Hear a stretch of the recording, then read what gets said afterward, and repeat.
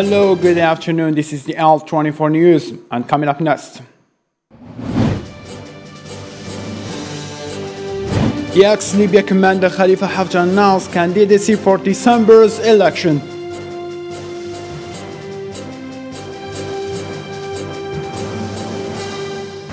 George Kordai, I am open to any solution that restores Lebanon's relations with the Gulf states.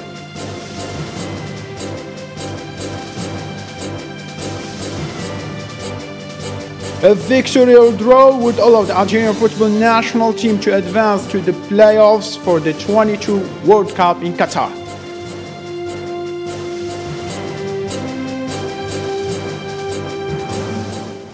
Hello again.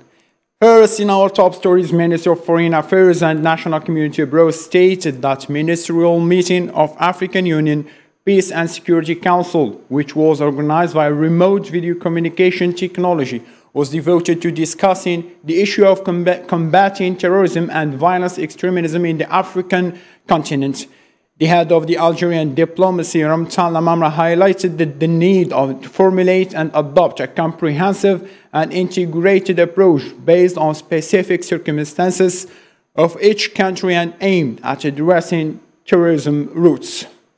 Lamamra noted his statement is based on lessons learned from Algeria's experience in the field of combating terrorism and violent extremism.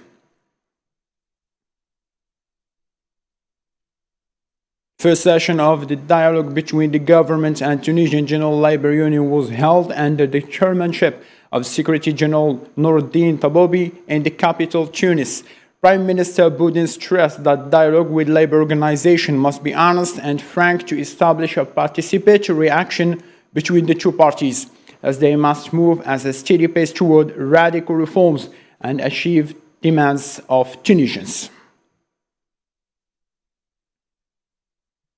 Prime Minister of National Unity Government in Libya, Abdelhamid Dbeiba, considered December's election flawed and asked to serve specific candidates, including that he would announce whether he runs for the presidency at the crucial moment. Zahra followed the story. Libyans are hoping the elections end the state of division between the different parties. However, they have become a dilemma after they were considered the only way out of the current conjuncture. In the depth of the crisis, the Prime Minister of the Libyan Interim Government of National Unity, Abdelhamid Dbeiba, attacked the election law, considering it to serve specific candidates. There are many obstacles in the way of the Libyan elections, including the rules for organizing this consultation, which has worsened the Libyan scene. Especially after the announcement of Aqila Saleh, who ratified the presidential election law without involving the Supreme Council in his intention to run. Saif al-Islam's legal status is also a matter of controversy, as he is wanted by the International Criminal Court for crimes against humanity.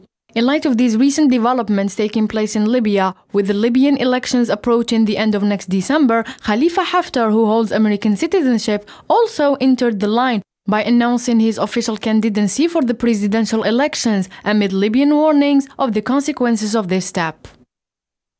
And for more on Libya's election, Mr. Murad Ati, Assistant Lecturer from Galma University, join us live via Skype call. First of all, thank you so much for joining us. We would love to know the upcoming presidential elections could end up a decade of instability in Libya, and how do you think it would be managed?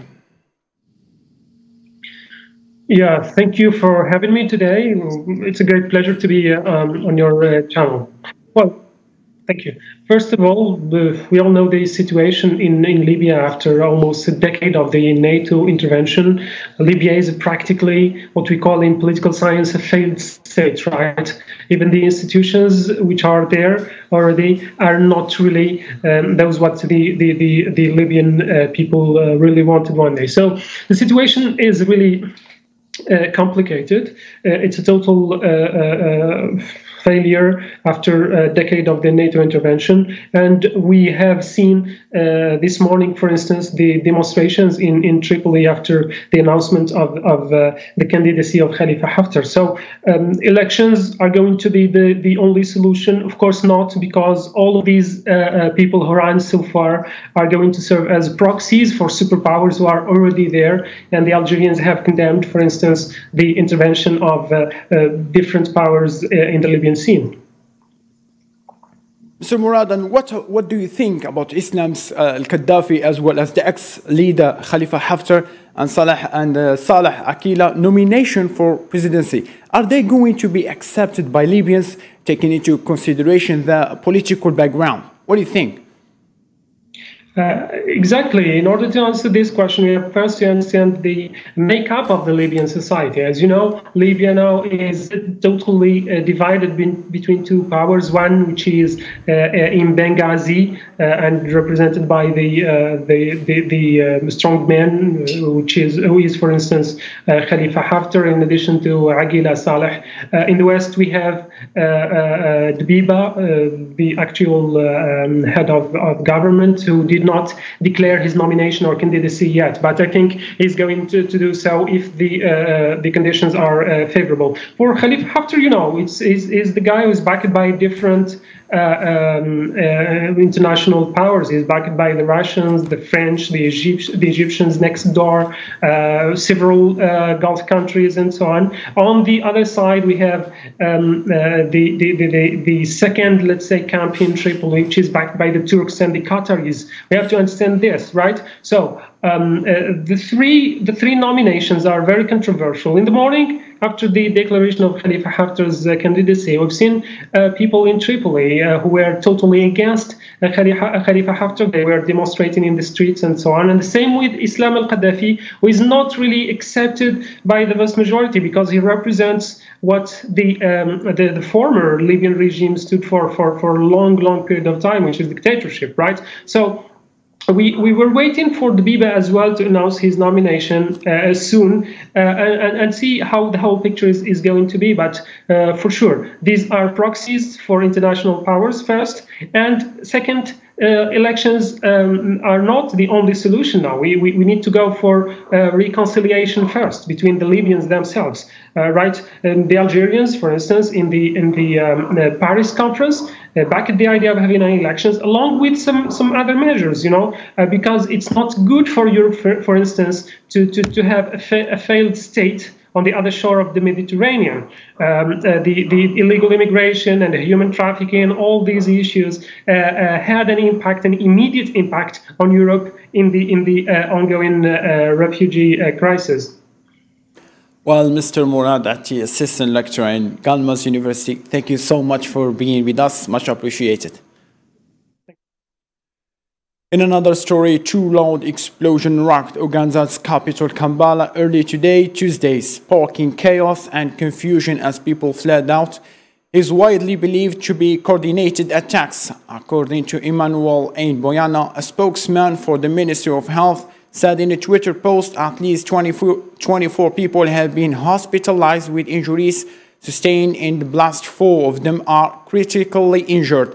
He said at Parliamentary Avenue, the second explosion occurred. All streets have been cordoned off by security, with the legislature and parliamentary staff evacuated. The Allied Democratic Forces, an affiliate of the Islamic State group in Central Africa, claimed responsibility for the attack on Ituri.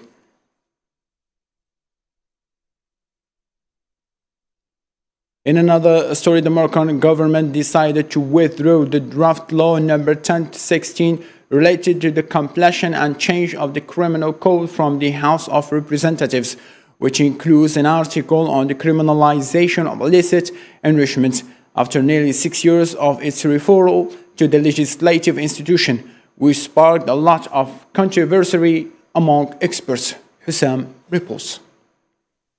The Moroccan government's withdrawal of the draft criminal law from the parliament sparked controversy in the country between those who argued that the reasons for withdrawing the law are related to the text of illegal enrichment and those who saw that it was withdrawn in order to introduce amendments, including those related to pre-trial detention and some texts related to individual freedoms. The project, which was referred by the government of Abdel-Ilah bin Kiran to Parliament in 2016, sparked a lot of debates in the legislative institution, preventing it from being discussed, especially the parts related to the illegal enrichment. Amid the surprise of the Moroccan people, many political parties expressed their concern, describing what happened as a dangerous slip of the government. The Moroccan government justified the move by the necessity of discussing the controversial bill as a whole. Mustafa Bites, minister delegate to the prime minister in charge of relations and parliament and the government official spokesperson, said that the latter decided to withdraw the draft criminal law from parliament due to the difficulty of discussing it in parts. A 26-year-old Palestinian was put to death on Monday after the clashes between Palestinians and Zionist occupation forces in the city of Tobas. Palestinian Ministry of Health stated that Saddam Hussein Buni Uday received a bullet on his left shoulder to penetrate to his heart. Zionist occupation forces started many arrest nations around the country, starting with the 7 citizens in the West Bank. According to them, the East in 24, the Lebanese Minister of Information, George Corday, said he is open to any solutions that benefits Lebanon and restores the relations with the Gulf states after a diplomatic crisis with his country following an uproar over his statements about the war in Yemen. And Corday added to Lebanese MTV channel, "I feel with the people and understand their concerns. I am not a stumbling block and I am not stubbornly clinging to ministry because the ministry is not mine and does not belong to my home."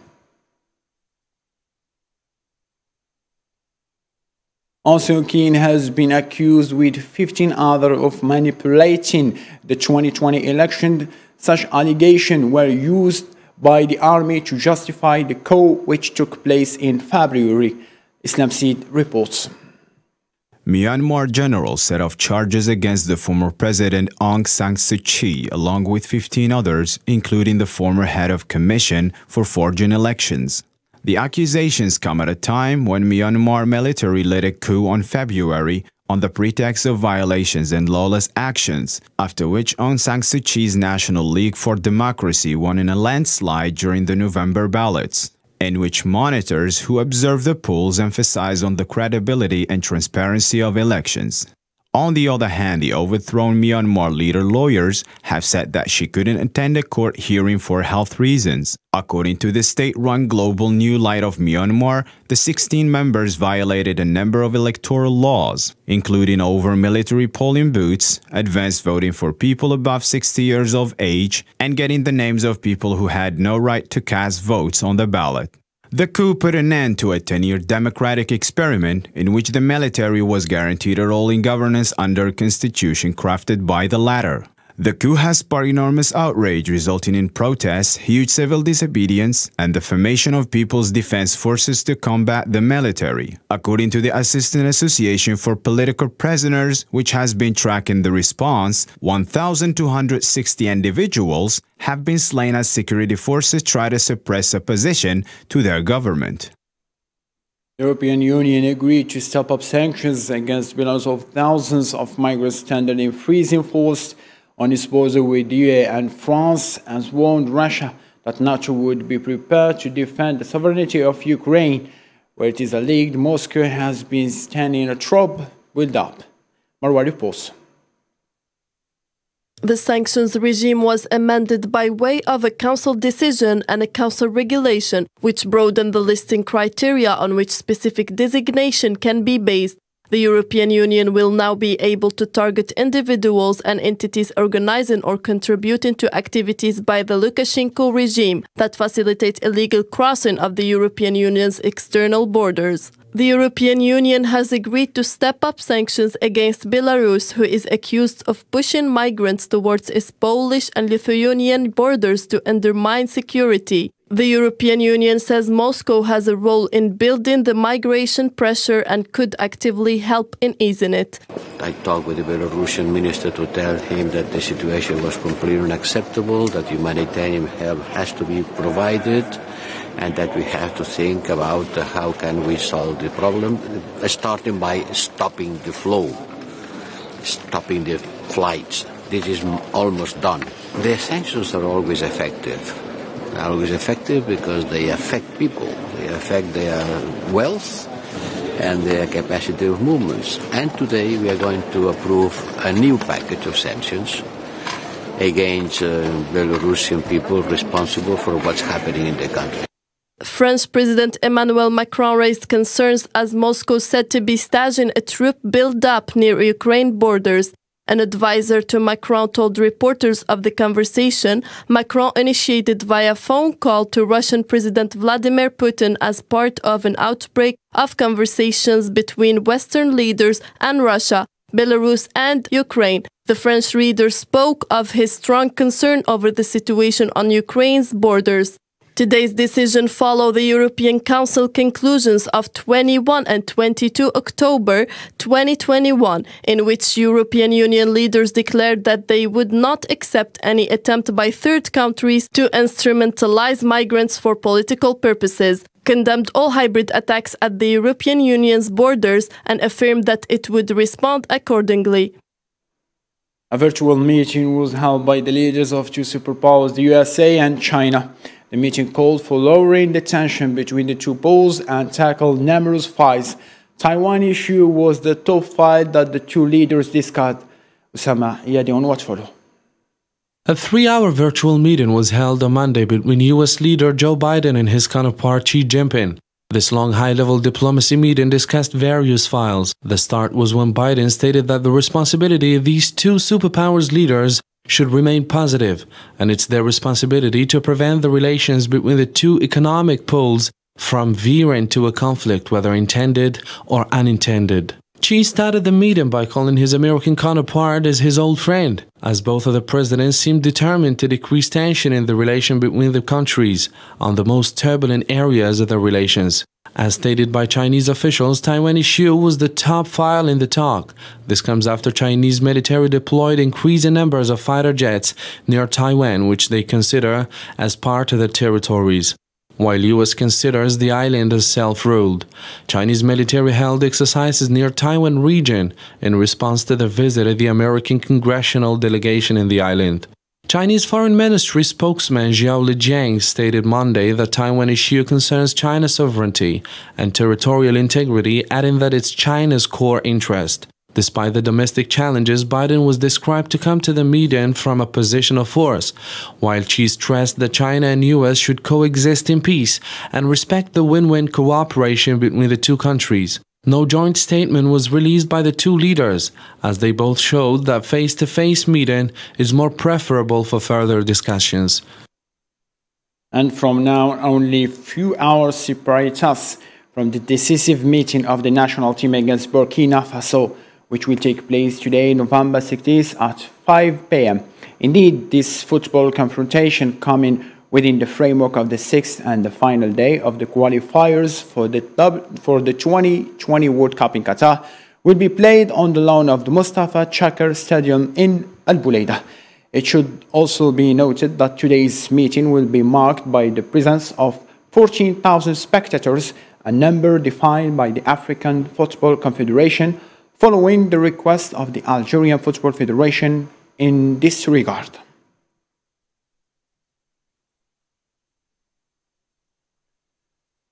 To this end, ladies and gentlemen, thank you so much for being with us. Let's just have a reminder for our main top stories.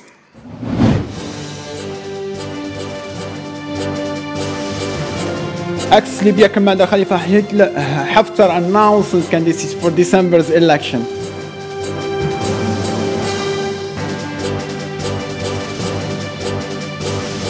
George Corday, I'm open to any solution that resolves Lebanon's relations with the Gulf states.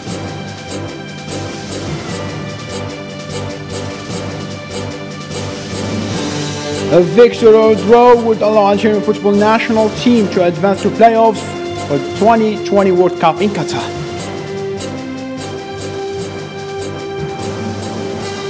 Best of luck for our Algerian national team.